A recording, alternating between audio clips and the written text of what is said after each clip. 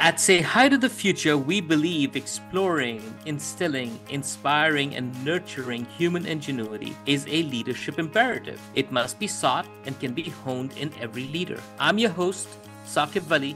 Explorers Say Hi to the Future, the fast-growing community highlighting the human side of ingenuity. Our guest today is Tim Roos, President and CEO of the Canadian Automobile Dealers Association. Tim is an international director with more than 29 years of progressive executive experience in sales, marketing, and retail in various countries: Germany, US, Mexico, Italy, and Canada. Tim has recognized expertise in strategy development, automotive, luxury consumer products, customer experience, and brand building. Tim also serves on the board of Quality Recycle as an independent director. Welcome, Tim, and thank you for taking time out from your highly driven schedule. Thanks for having me, Saquib. Glad to be here. Tim, let's let our listeners hear in your voice how you would have wished to introduce yourself to them. Thanks for that. Yeah, so Tim Royce, I've been in the automotive industry for over 30 years, 33 years now. It's always been my passion. And the reason it's been my passion, and it probably has to do with the demystifying you were talking about, is the automotive industry is actually probably one of the most innovative industries there is. It is constantly evolving, constantly changing, constantly improving itself. And so there's never a boring moment in the automotive industry. There's not a lot of industries that have been around for, what is it, almost 130 years or something now, and continue to reinvent, reinvigorate themselves as an industry. You know, some companies faster than others, some come in, some go out in the industry, but overall as an industry, and you're in the middle of people's lives in the automotive industry because, you know, people need transportation. Companies need transportation. Goods need transportation. Governments need emergency services. And all of those things involve some sort of transportation vehicle or mode of transportation. And that is what, for me, has been so interesting in this industry, and I think might not necessarily be recognized by everybody from the outside, right? Is how constantly innovating and changing the industry is. When you just look at, you know, what a car or a truck looked like 40 years ago and what it is and where it is today, what types of technology it has in it, what type of safety standards it complies with, what type of emissions it generates, all of those things. It's just tremendous to see, you know, that development. It's been an exciting journey to be a part of that industry in one way, shape, or form over, you know, 30 some years now. There has been a lot of buzz around the automotive industry, especially in the last few years. Main shift being from ICE to EVs and autonomous vehicles. Right. How the driver experience is and will transform, how the ownership experience in the future might also be very different, which would have further knock-on effects on dealerships and insurance and the grid, ride hailing. The list goes on. So for someone that is in the thick of it all, help us distill the signal from the noise. On this one, I would probably start with a quote from, I think it was Steve Jobs, that said, we tend to overestimate short-term impact of things, right, and underestimate long-term impact of things. And I think that is sort of where we are right now. So a lot of the rhetoric is sometimes very loud, right? So if you were to read some even of the automotive industry or economic press 5 or 6 years ago, you would have seen headlines that said, internal combustion engine is dead in 5 years, or a dealers will no longer be in business in 4 years. Those types of sort of statements looking at a sort of extreme Jetsons era scenario of the automotive industry, right? Where nobody buys a car anymore. They're all electrified, autonomous, generic driving pods that you order up on your app, right? And they show up at your doorstep and you take it to go from A to B and nobody owns a car anymore. And then, you know, so sort of, you know, yeah, that scenario was theoretically possible. And who knows, it might still be in, you know, I don't know how many years. But then sort of reality starts setting in and people's desires on how to live their lives. That scenario probably doesn't necessarily take into consideration what people actually want to do and how they want to get from A to B and their personal choices in their lives of what they want to do. In the transition, and the two that you mentioned on autonomous vehicles and electrification, the path is very different. The autonomous vehicles were the ones that, already 5 years ago, everyone was saying, the cars are going to be driving themselves. Well, where are they? They're nowhere near. And there's actually starting to be a retrenching of it, right? And actually, not so much necessarily from a technology perspective, but from a societal acceptance of said autonomous vehicles. So if there is an accident, and there's a very famous case now happening in California where this has happened, where unfortunately a person got, I think, severely injured or even killed, not by the autonomous vehicle, but by another vehicle that hit a pedestrian and, therefore put him into the path of an autonomous vehicle. But that has now retrenched that whole industry and is being analyzed for the first time from a societal. Are we ready to accept that machines and the autonomy and the algorithms in a car will be calculating who lives and who dies to take those decisions? Are we comfortable with that as a society? So there's actually been a substantial retrenching of that and a slowdown of the path to autonomous, where now it's more along how can the technology autonomy help you on longer trips, right? So that you're not as stressed. Can it help you and guide you in saying, hey, there's a situation here you might not be aware of as you're driving, things of that nature, right? And on the electrical vehicle side, the trend is really starting to pick up. But also there, now reality starting to set in, right? Early adopters have bought their vehicles. And now it's about how can you get the mass of the market into zero emission vehicles or, electric vehicles and other solutions. And there, then reality starts setting in of rural and remote areas where, people need to drive long distances and need to have a fueling or recharging infrastructure that is dependable and works. And sort of all of a sudden reality starts to set in there as well. But make no mistake about it, a long-term trend is definitely in the right direction, right? But as I said initially, we tend to overestimate what's going to happen in the short term or overestimate and underestimate the long-term impact. What would you say is the sustainability challenges? And I'm not talking about sustainability just in terms of green or climate change or whatever. I'm talking about sustainability from a business model standpoint. Um, you know, for example, are the challenges around attracting talent to come into working for dealers?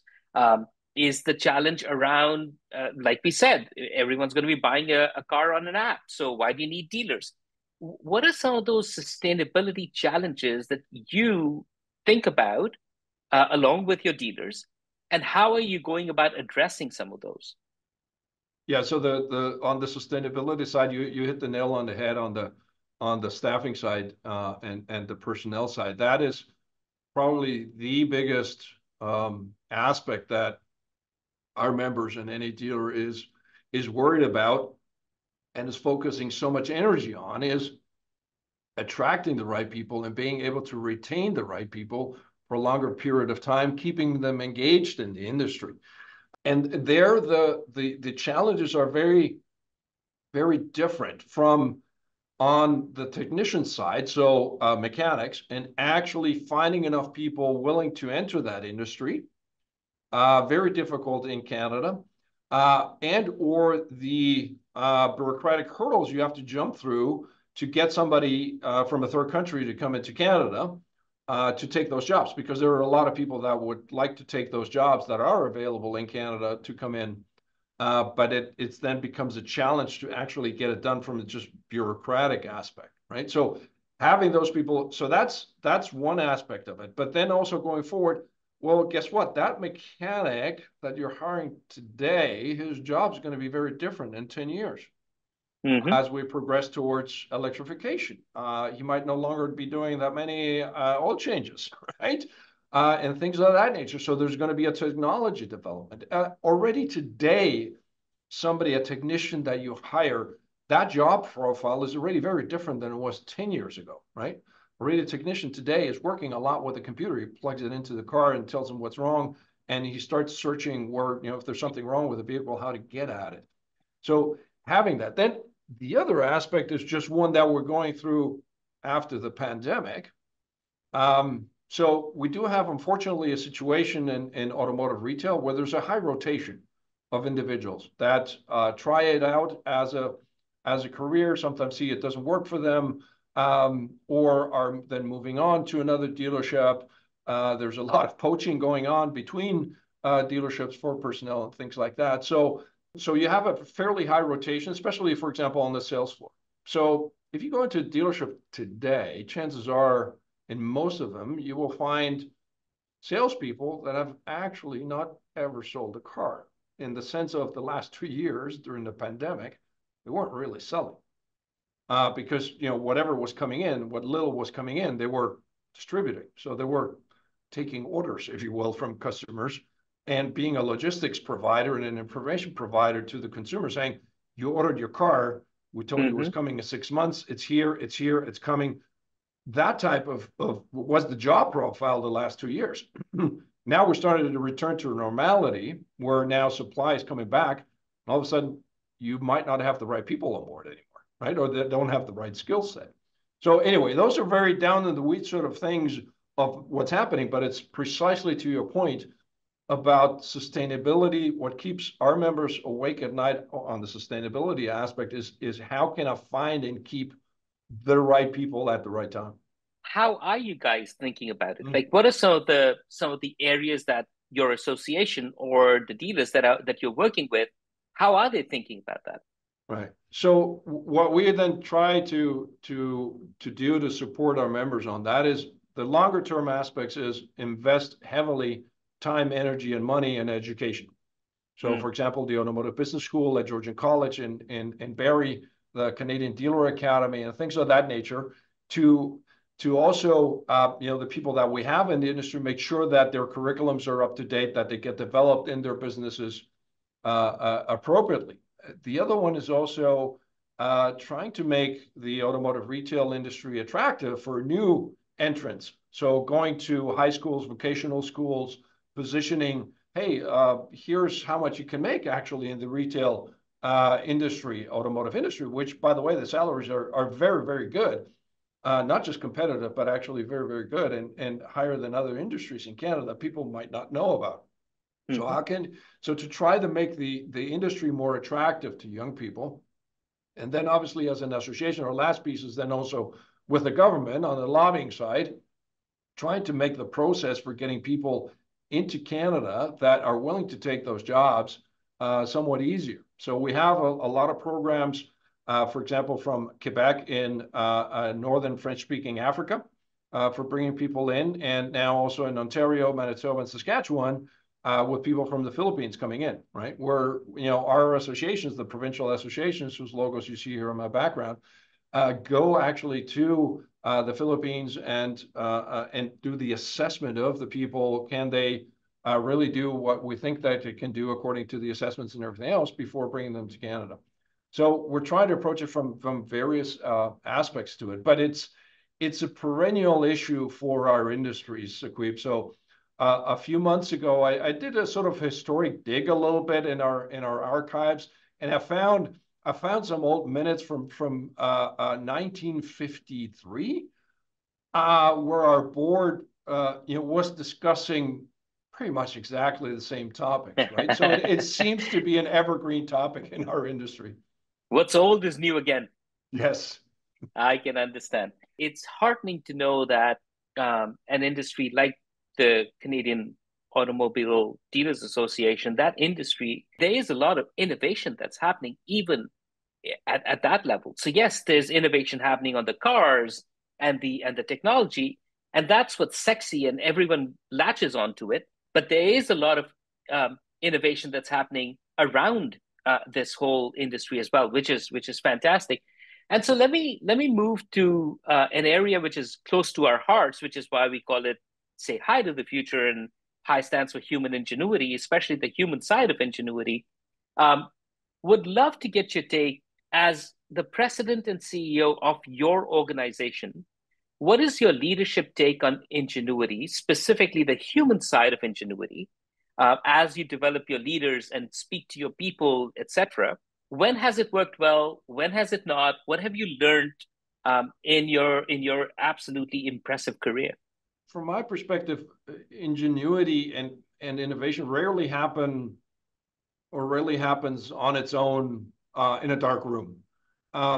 It normally starts happening when you have various individuals interacting with each other, exchanging experiences, talking about problems or hurdles they might face, talk about problems they're trying to solve for, and get different perspectives. And in my experience, that is where innovation and ingenuity takes place, and not on your own somewhere in a dark chamber. So, for example, for our dealer members, to your earlier point of how also dealer industry has innovated, what is now considered as part and parcel of selling a car is what we call F&I. It's finance and insurance, right? So you're not only buying a car, you're buying financial and insurance products with that car, right? That will cover you in case you hit a pothole and your rim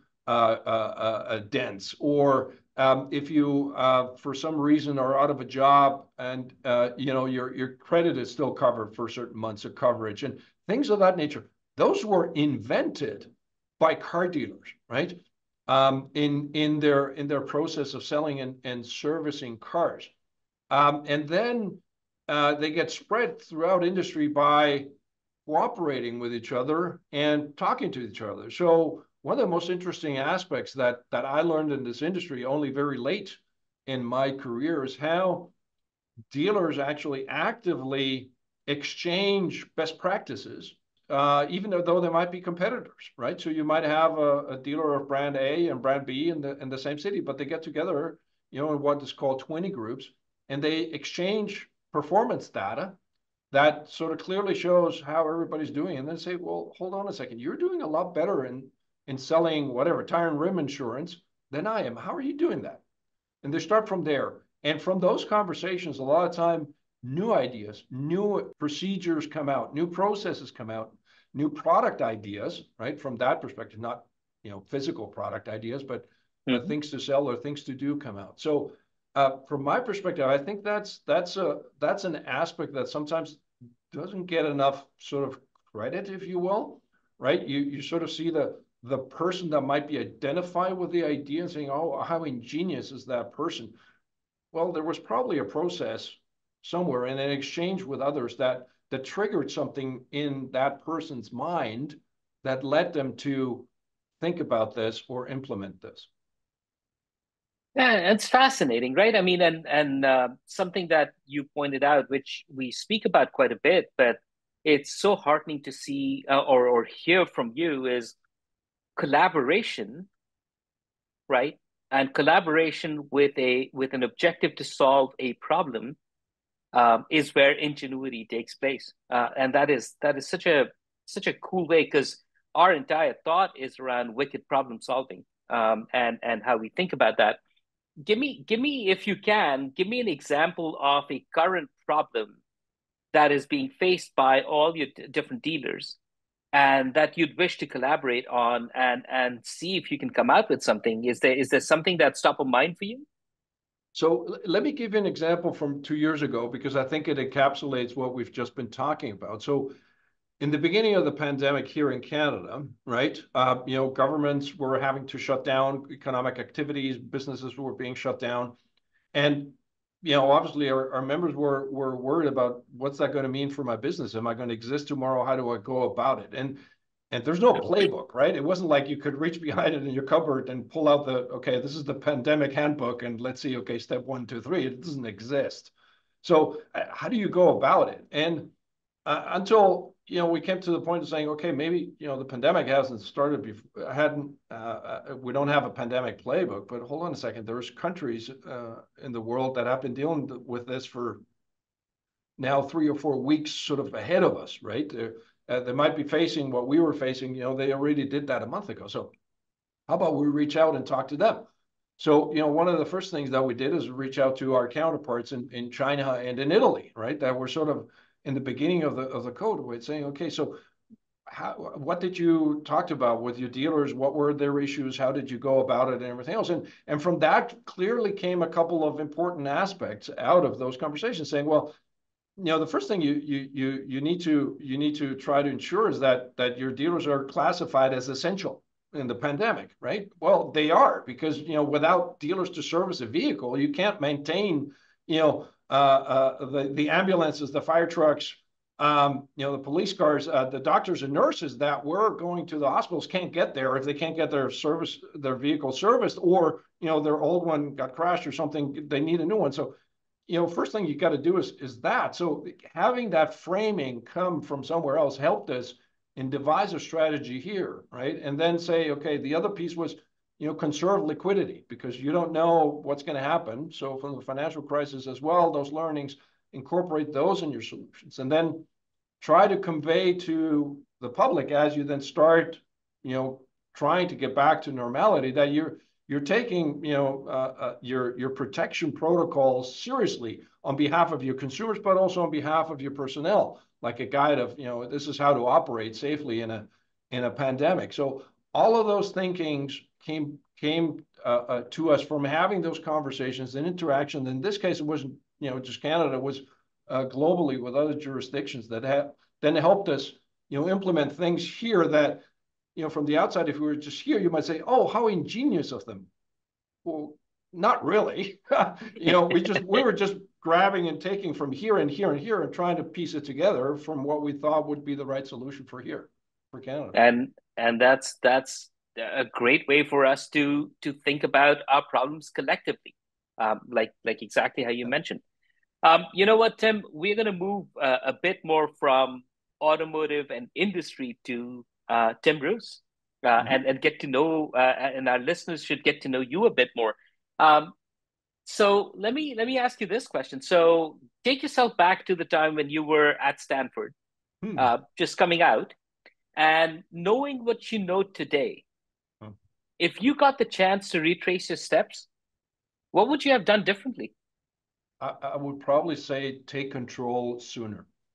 Hmm. I probably need to explain that a little bit. Yeah, please. I had a very long and fulfilling career with one multinational company for Hmm. 28 years in all those different countries you listed in the beginning, and it was very exciting, and I loved every moment of it, and got to see the world and have a great experience. But for too long in the beginning of my career, I let the company guide me, saying, "Oh, now you should do this. Now you should do that. Now you should go over here." And it was only till much later in life and in my career that I sort of said, hold on a second, you should have a little bit more control of this. And I started permitting myself to actually say no or say, I'd like this instead of this. So if I were to go back and talk to myself that many, many years ago, coming out of the university, I would probably, tell myself, take control a little bit sooner in that career. And what would the and right now, what is your motivation and guiding principle for the control that you've taken? Find what works for you. In Hmm. this case, for me, it needs to. I need to have fun with what I do.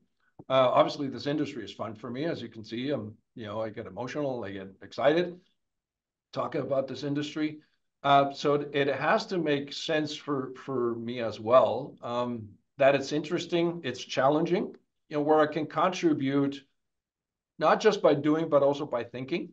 A purely administrative job is probably not my bailiwick, right? I can do administration well, don't get me wrong, but I'd much rather spend my time and my energy thinking about this is what's happening in the industry. This is what it needs, what it means for our members. This is what we can do to help them, to serve them better. This is how we can advance things in a more structured fashion, also from a strategy perspective. That's how you and I met a long time ago, or along that. And sort of, I always try to see that, whatever it is I'm doing, it sort of fits in with that. Very cool. How about advice to other leaders? Like what are some of Tim Roos's key insights or thoughts that you would like to share with other leaders who might be in similar situations or Mm. coming up as leaders um, in your situation? Probably I would say two things. The first one is remain connected, engaged, and curious. Whatever it is that you're doing, you even if you finally achieve a certain pinnacle in your career or in your job, remain engaged, remain curious, remain connected, because you might see different things and it might make you, better in your job and might give you a different perspective and a different angle on things. So, remain also curious there to find out from other industries. And then the second one would be more too many times I've seen it where people say or see, well, I have this weakness that I have to get rid of, so I'm working very hard on eliminating that weakness. Personally, I think that's a huge mistake, because if you eliminate your weakness, all you've done is not sucking. so, I've always been more of the opinion: work on your strengths, work with your strengths, and then find ways to compensate for your weaknesses or for your lack of interest in certain things. So, I mean, one example to give you, it's not because it's a weakness of mine, but I'm more interested in the sales and marketing and strategy side of things, right? I've never been so interested on the financial side of things, right? Don't get me wrong, I know how to read a balance sheet, and things of that nature, but it doesn't necessarily do it for me. So I've always made sure in my career that I have a very strong CFO at my side. That's the way I look at it. I'd rather, work on strengths than try to eliminate any weakness or lack of interest in certain areas. But, don't be blindsided by it either, right? Very cool. Thanks a lot, Tim.